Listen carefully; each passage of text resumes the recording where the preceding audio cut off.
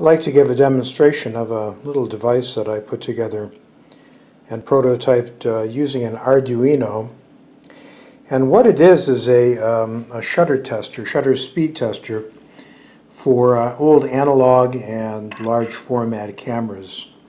So you can see the prototype here. I built this up on initially on an Arduino, but I have it transferred here to an Atmega AT328p chip for cost reduction. So that is operating in a standalone fashion without a bootloader on the chip. So the basic function of this is to measure the shutter speed of these old lenses and shutters. Now, for the purposes of the test, I have I'm using my old Graflex Graphic View 2 camera with the bellows fully compressed, and I have this old Schneider lens that's probably 1970s vintage, and it's mounted into a Copal #1 shutter that's mounted on a 4x4 lens board on the front of the camera.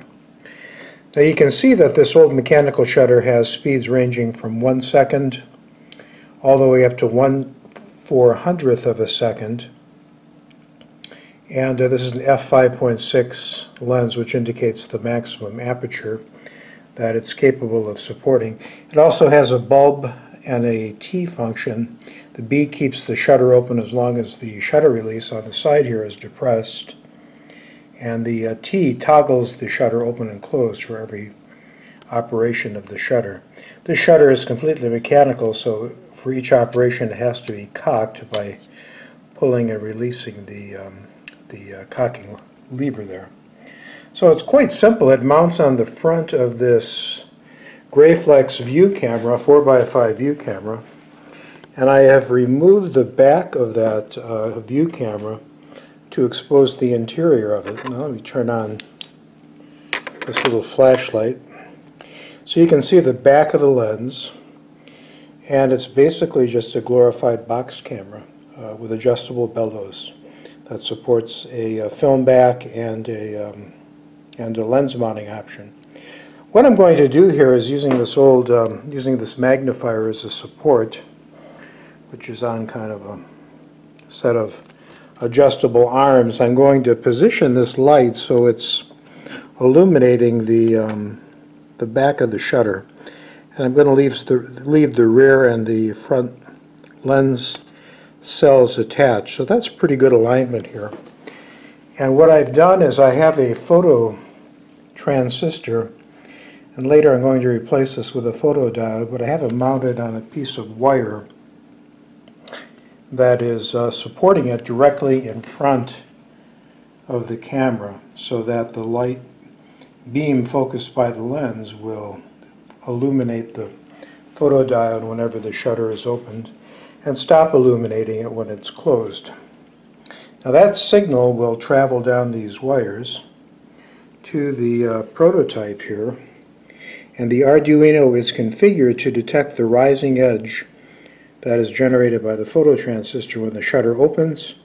It starts a precision timer that has a 16 microsecond tick, and then when the shutter closes again, it detects the falling edge and then displays the time in both conventional fractional form, and then there's a more accurate representation in microseconds, which can be used to calculate a more precise value. So for convenience, I display it both ways.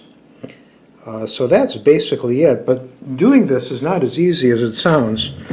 There's a couple of ways of configuring the trigger on the Arduino. One is to use a digital input, which will give a result, but it's completely incapable of giving a repeatable result because of the operation of the threshold. The best way to do it, and the way I've chosen, is to use the comparator function on the chip. So what I do is I set a comparator reference voltage of about 250 millivolts using a pair of resistors, which are over here, and that sets the threshold voltage of the comparator. And then when the light hits the photodiode, it generates a positive pulse, and that pulse will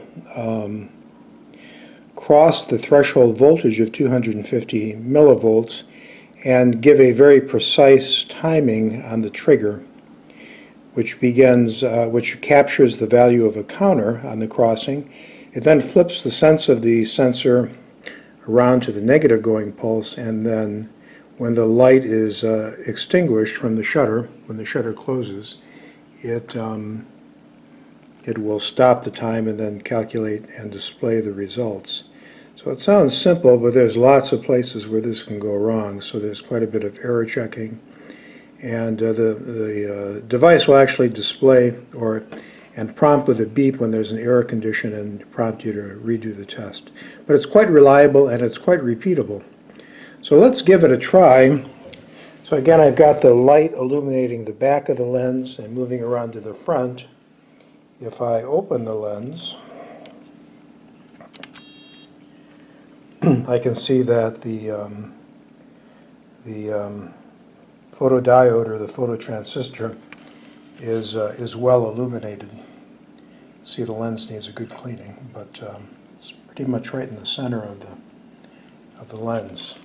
So we'll close that, and we'll try our first setting. Now the range of the timing is from 1 second at the long end all the way to 1/3000th of a second, which is somewhat arbitrary. What happens is, as you get shorter and shorter periods, the granularity of the timer becomes a significant factor, and by limiting the short measurement speed to 1/3000th of a second, that ensures there's no more than 5% error. But the error is actually much, much less if you're using anything under 1,000th of a second.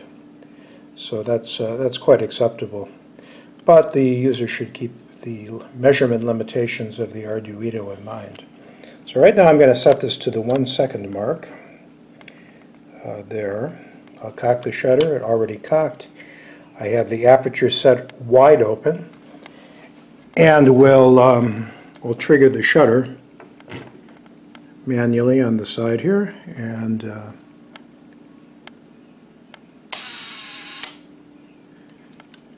try that again. We did receive a timing error there, so we'll try it again. And we had a confirmation beep, and we got a good measurement. So that measurement was 0.93 seconds, and there's a reading in microseconds below that.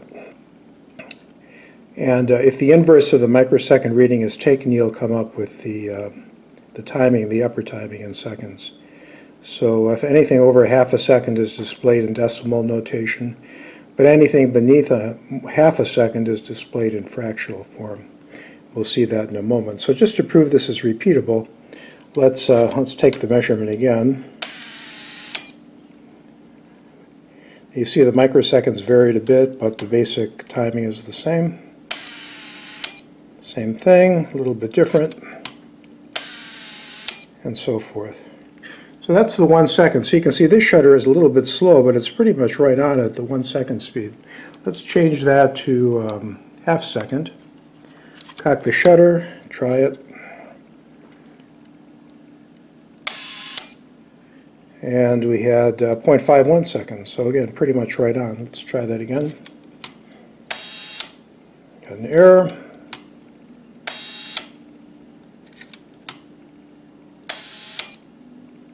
And we have half second. Pretty much right on the mark. Another one right on the mark.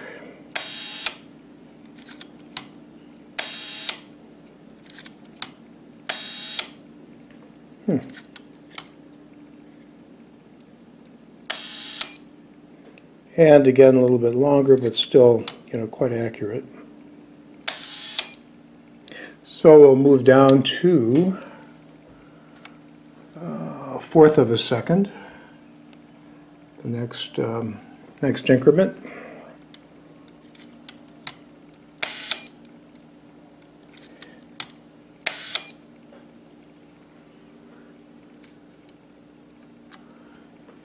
Be sure we're right where we should be there. Yep, 1/4 second.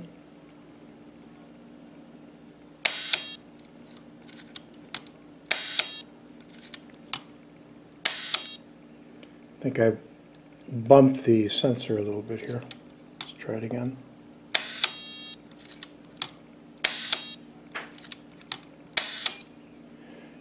So we're getting about 1/3 of a second on the 1/4 second speed, so it's running a little long on this particular shutter.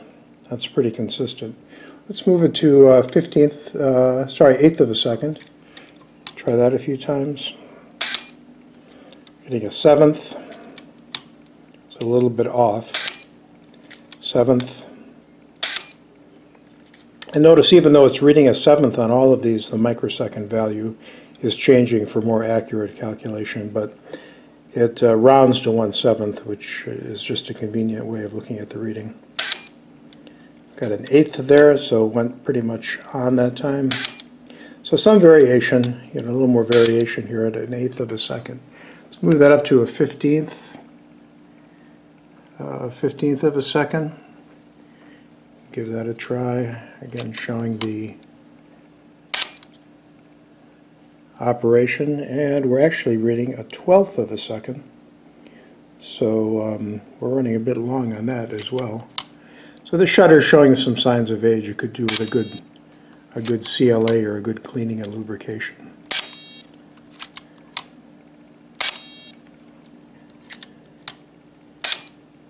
Again, a 1/12. The ambient light I'm using for the video here is probably interfering a bit with the photodiode as well, but it still works. So again, 1/15 of a second, running a little bit long. Try 30th, which is the next speed up. What I find with the old shutters is that about a 30th and a 60th of a second tends to be the most accurate. So let's do a few of these. Back the shutter. And there. 1/26 of a second, so it's off. What's happening on the timing error is typically one of the pulses is being missed, the closing pulse. There we go. Got it. 1/26th. 25th.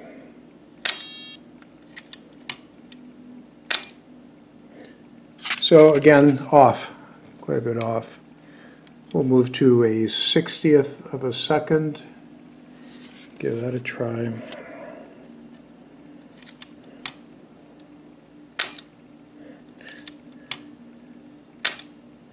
Considerably off. And this is kind of temperature dependent. Yesterday was operating pretty much right on, but not today. We're quite a bit slow. Okay, we'll go on to 1/125th of a second. And here's where things start to kind of fall down. We're only hitting 1/75th of a second. So the springs are pretty tired on this old shutter.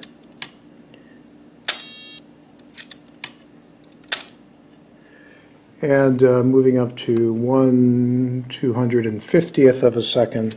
Try that. Way off. Way off. But somewhat consistently off. So at least it's repeatable, which is kind of the point of the exercise. If you know the actual speeds, you're able to compensate for the rather significant exposure variation you would see with the inaccurate shutter. I use these mostly for very long exposure tintypes, so it's less of a problem. But if I were shooting film, it would be a very significant problem. So being able to test and characterize the shutter timings is a fairly important thing using these old shutters, which no one is making any longer. Okay, so pretty far off on 1/250th. We'll go finally to the highest speed, which is 1/400th of a second on this shutter, and see what happens there. 1/154th of a second, so again, nowhere near the 1/400th time.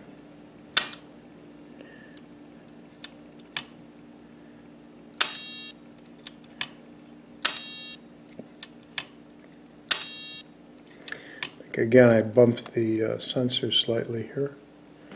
Or the batteries on my flashlight could be a little weak. It's important to have a good, strong focused light source on the back. Let's try it. There we go. So again, it's, you know, relatively consistent, but nowhere near the 1/400th of a marked speed on the lens. So there you have it. Again, it's very low parts count, just 4 resistors, 2 capacitors, the Atmega chip, the crystal, the 2 loading capacitors, and then the low-cost Hitachi controller LCD display, a very common and inexpensive part. There is a beeper here, a piezo beeper to give some audio feedback, and then a pot to control the contrast manually on the display. When I reset it, it does display a copyright display and then shutter speed tester, and since it's interrupt driven, it then waits for the first measurement before that screen clears. So that's about it. Thank you for watching, and hopefully we'll get this on a circuit board in a proper package soon.